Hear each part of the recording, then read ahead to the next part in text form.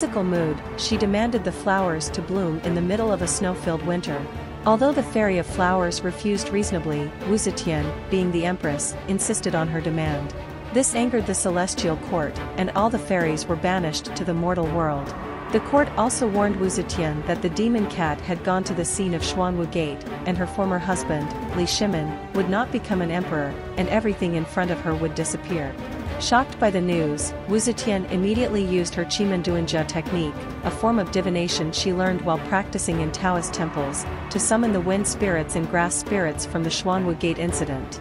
The 3 arrows shot by Yuanji were blown away by the wind, and Shimin's missed arrow was blown back, hitting Crown Prince Jiancheng. Then the grass tripped up Yuanji, who was trying to escape on foot.